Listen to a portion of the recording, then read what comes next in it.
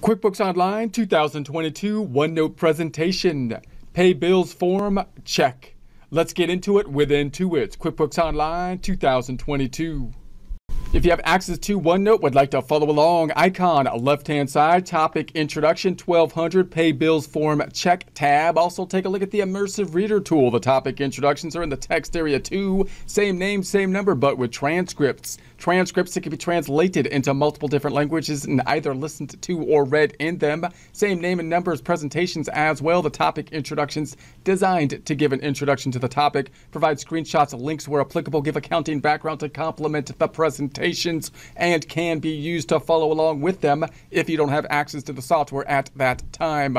Closing the icon on the left-hand side, we're looking at the pay bills form. Remember that the bills are going to be the first form that we enter into the system when we're on the purchasing or expense side of things, and we're on an accrual basis method, increasing the accounts payable. And then we have the pay bill form, which is in essence a check, but a special check which will be indicated as a pay bill form, which indicates a decrease to the accounts payable. So we're going to scroll down. This is up top, we have the business view, or this is the accounting view. And then down below, we have the business view and the accounting view. When we go into the centers, we can call this the expenses center or the vendor center. And that's where we'll be located primarily when we're talking about the bills and the pay bills. Down below in the business view, we would be in the get pay, or in this case, the pay center. They're combined together. And we can also find some of the activity by transaction in the bookkeeping area.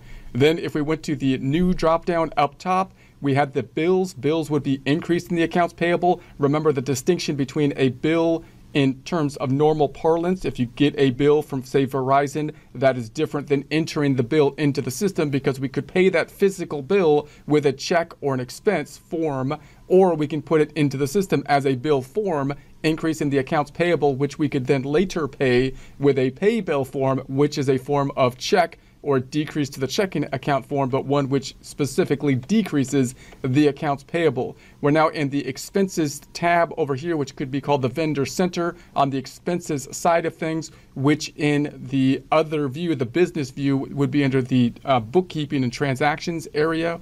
And we could sort then, if we so choose, by the bills, possibly sorting by the bills that are outstanding, determining which bills we would then want to pay. We can go to the vendor side of things and also look at the vendors that we owe money to, also being able to determine which bills we would like to pay and schedule payments here. We can go to the drop down up top and enter the pay bills. This is another window that will help us to sort the bills that we need to pay and pay multiple bills at one time, helping us with our money management strategies. If we look at our reports, this is the reports for the accounts payable. Notice there's only really two forms involved here: the bill increasing the accounts payable and the pay bill decreasing it. The pay bill in essence being a check type of form, but specific check that's designed to decrease the accounts payable. And then if we go back into the pay bill area, we drill back down onto the bill. You have a similar screen as with the data input for the pay bill, but now it's just linking to the bill that we had basically paid here.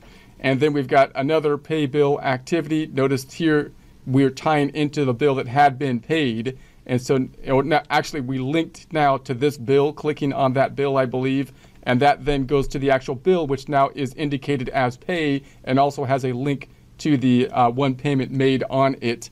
So you got those nice links. If we go back into the transaction list, the transaction detail, we can see the bills that are outstanding. We could see basically the pay bill activity here, and we can see it going in and out of the account in that format as well. When you look at the accounting just related to a pay bill type of activity, when you enter the bill is the one that increases the accounts payable, and if it was for an expense, the expense would be entered at the point in time the bill would have been entered. So it would look something like this. These are the beginning balances. These are the ending balances, our transactions in the middle. We would be paying for the office supplies here, debiting office supplies, $750, crediting the accounts payable. That would have an impact in this case of the accounts payable going up. This would be the bill form kind of transaction, or the journal entry related to it goes up by $750 to $2,350, and the office supplies went up from $490 by $750 to $1,240. If we look at the general ledger, we were at $490. It went up by $750 to $1,240. We were at the accounts payable of $1,600, up by $750 to $2,350.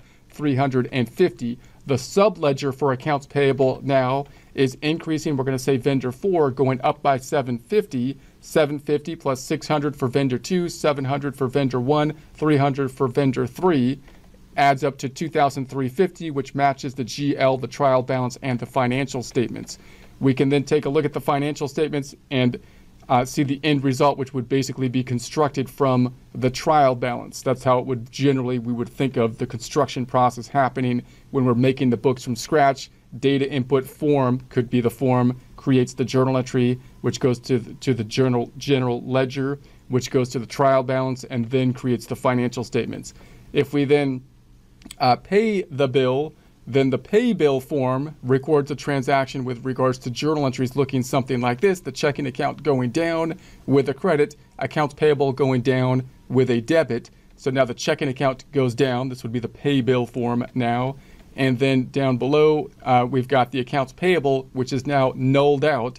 We had an increase and decrease. So if I look at the general ledger, checking account was at 100,000. We wrote the check, which is that special check. It's just a check really, but we can indicate it as a pay bill check, 750 down to 99,250. The accounts payable was at 2,350, and then we brought it back down with the debit back to that 1,600. If we look at the detail by vendor, then we can see the detail for this vendor was at 750 up, and then it went back down. So now we can add up the other three vendors, the 600, the 700, the 300 adds up to the 1,600, tying out to what's in the general ledger and trial balance. We can then construct basically our financial statements from the trial balance.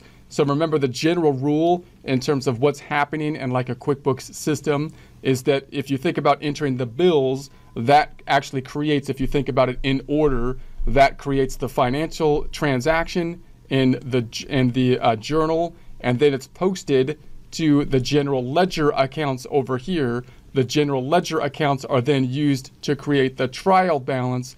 The trial balance is then what is used to create the actual financial statements. What we actually see in QuickBooks, and the way we typically use a QuickBooks or any accounting system, is we enter the bill and don't actually see the bare bones of the journal entry that is impacted, and which can be good because, again, the forms that we have in place, we got this connection between the forms, the bill form and the pay bill form, which you can't see if you just do the journal entries.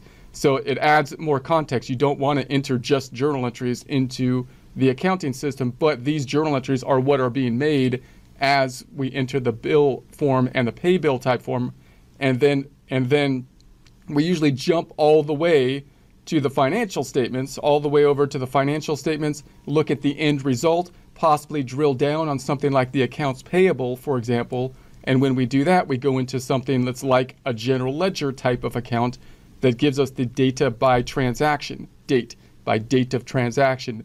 Then we might want to see the accounts payable by who we owe the money to, which means we might run a different report or look in the detail in the vendor center, for example, for like a subledger type of report, which would look something like this report we had over here with the three vendors and looking at the activity in the vendors. So that's the kind of the difference between what's actually being constructed by the accounting system and kind of how we use QuickBooks, doing the data input, jumping to the end result, and then drilling back down to the source.